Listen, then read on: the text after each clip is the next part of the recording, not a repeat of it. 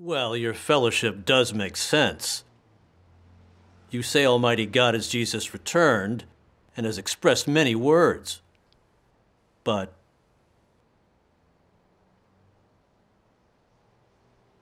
they are returned Christ impersonators around. They also say much. Some of them have written books even. And they actually have followers. How are we to discern the words of these false Christs? I would like to hear your views. The words expressed by Almighty God are all truths, with authority, but there is no truth in false Christ's words. They are preposterous and ridiculous. How could they ever be compared to the word of Almighty God? Right. The word of Almighty God is the truth.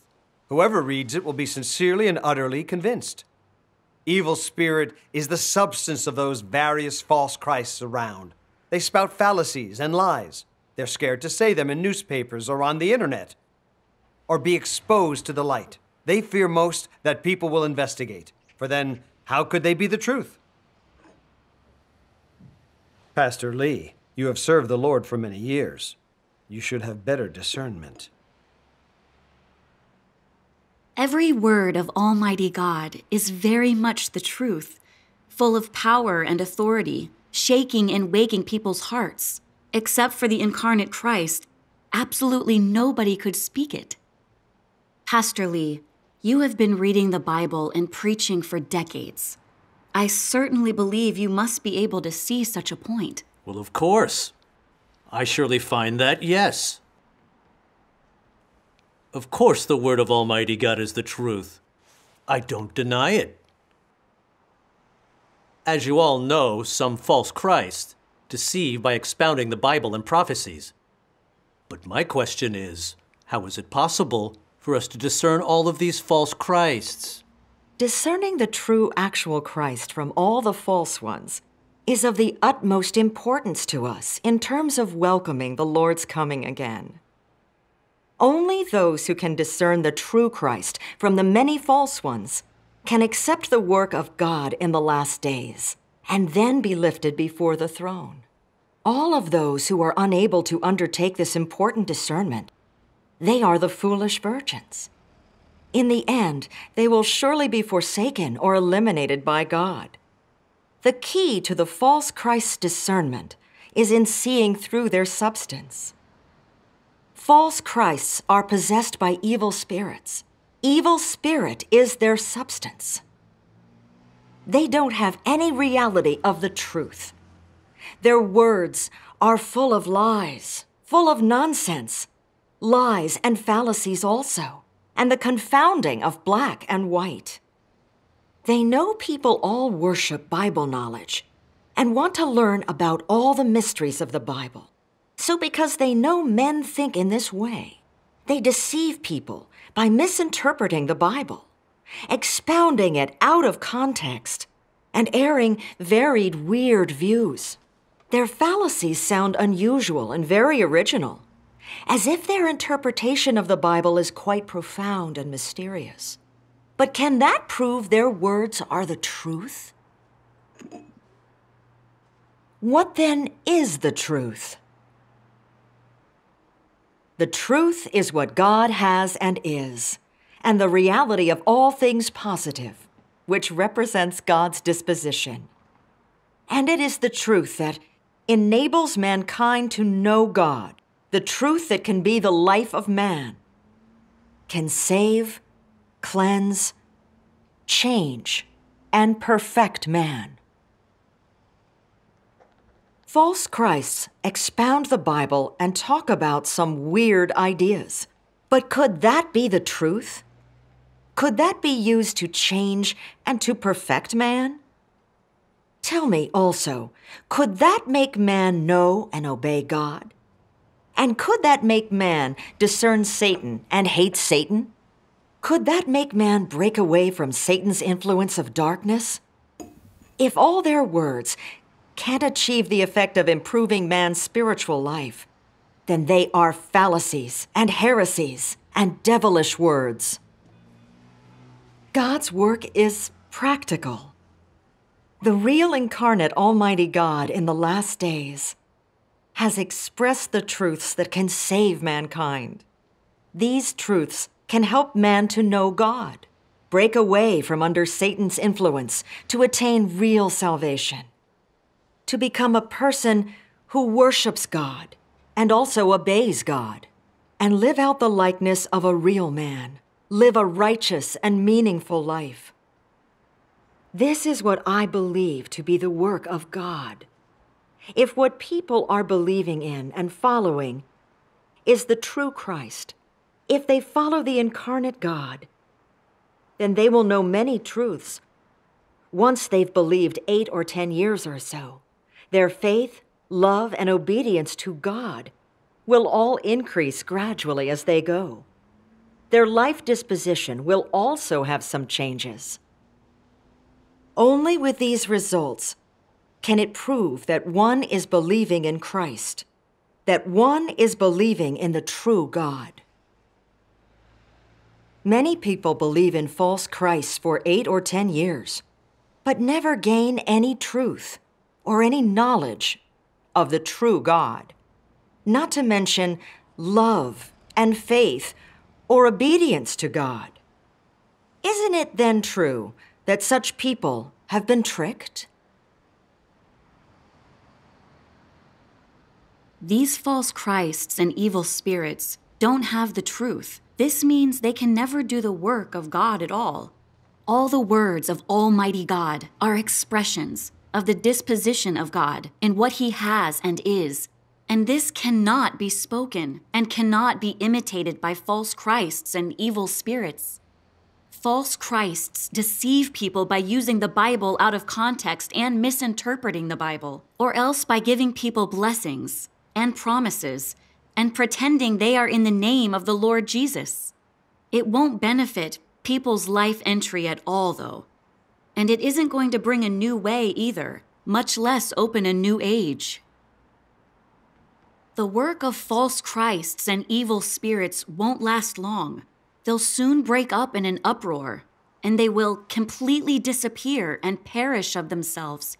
This is a fact. Only what is from God will surely prevail and stand. If it's really the work of Christ, it can achieve the result of saving and of perfecting man. It can carry out the will of God, can open an age, and can end the age. This is quite definite. Because God is almighty, the truth that God expresses will exist forever. Even if heaven and earth were to pass away, the word of God wouldn't pass away. Sister Cho, you have explained that false Christs deceive by distorting the Bible and showing signs and wonders, and I feel like I'm sincerely clear in my understanding of these things now. But I do have another question. It's just that some of the false Christs say God's Spirit descends upon them. They claim they're the return of the Lord Jesus and deceive some people. Tell me, please, how do you discern them? I'm happy to explain. It's quite easy to discern. Listen, Christ is the incarnate God and is the flesh that God's Spirit is realized in. It's not after God's Spirit descends upon him that he becomes Christ. Christ is born to be Christ, and he is Christ from his birth. And just as he was born as Christ, he is Christ forever. But not born as Christ, he will never become Christ. Yes.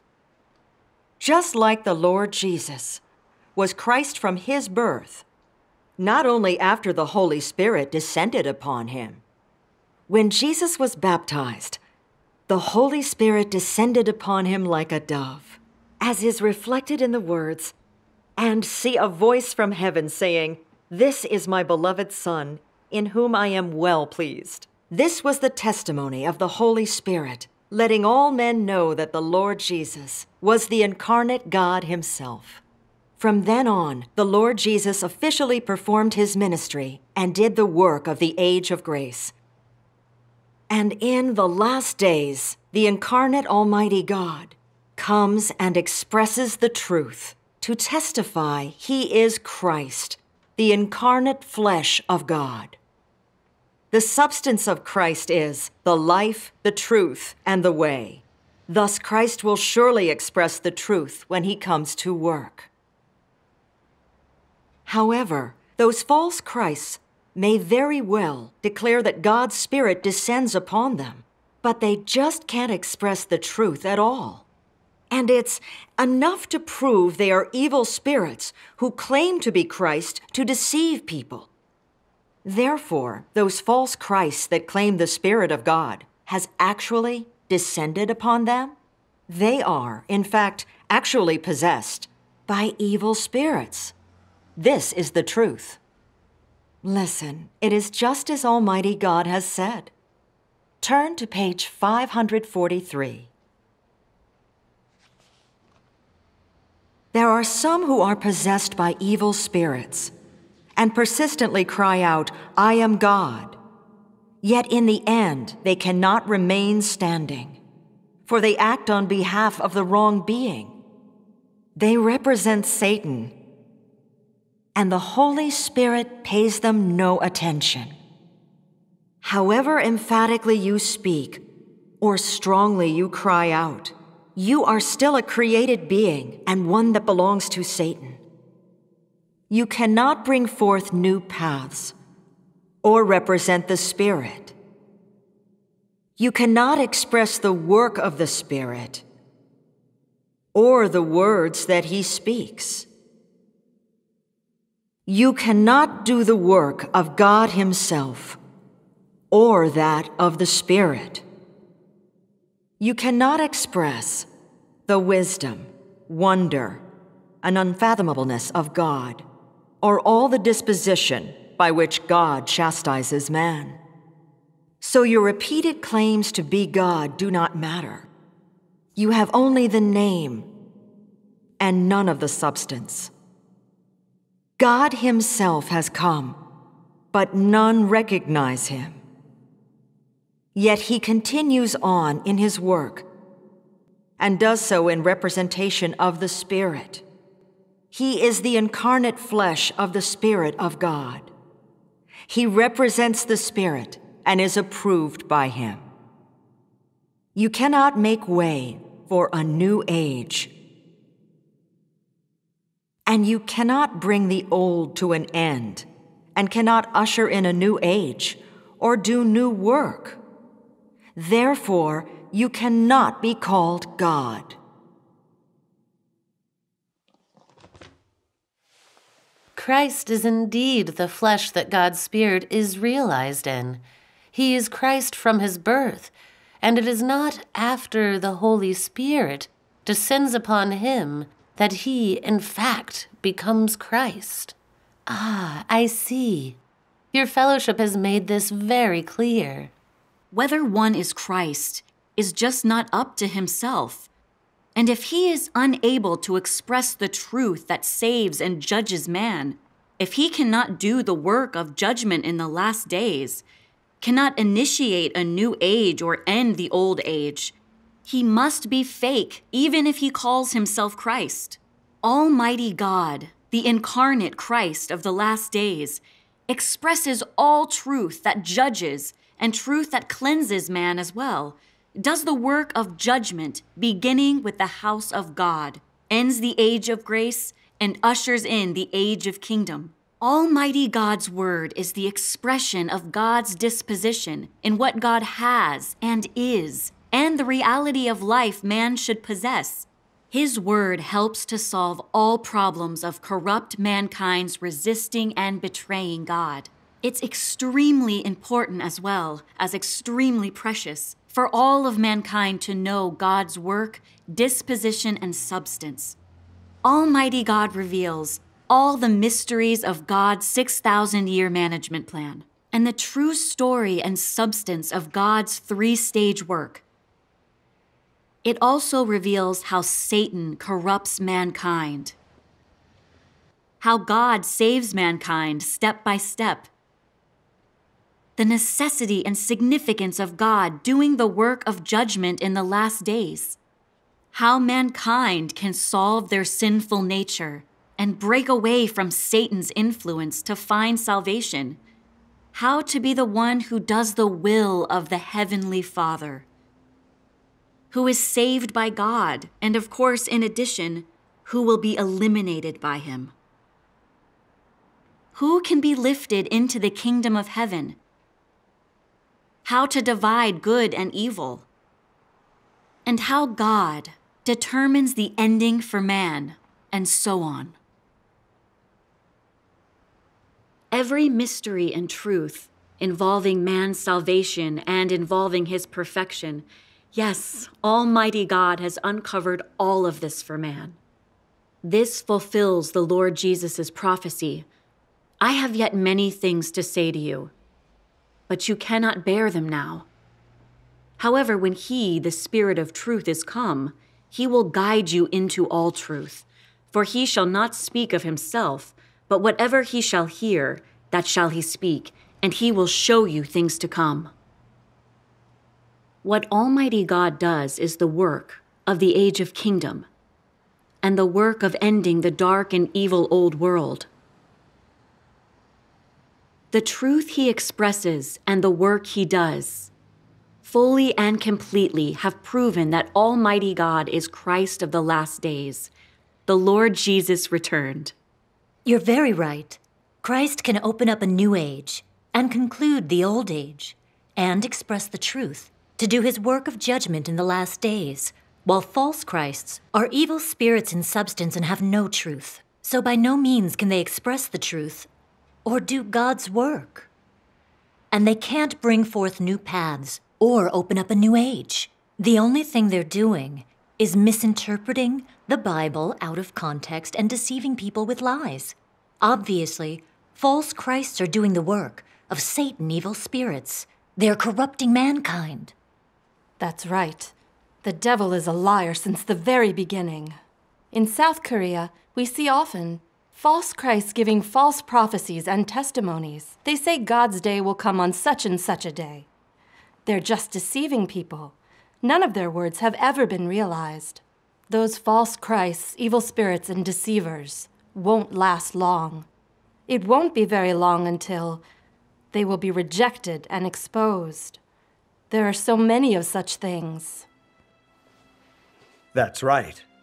After hearing your fellowship, we are all clear about the truth of distinguishing between the true Christ and the false. It is helpful for us to seek the true way.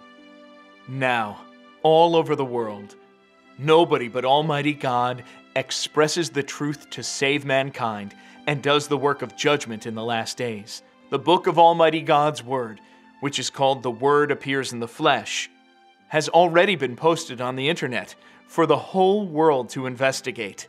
It tells of the descent of the kingdom of heaven and has spread across the world. Could it be?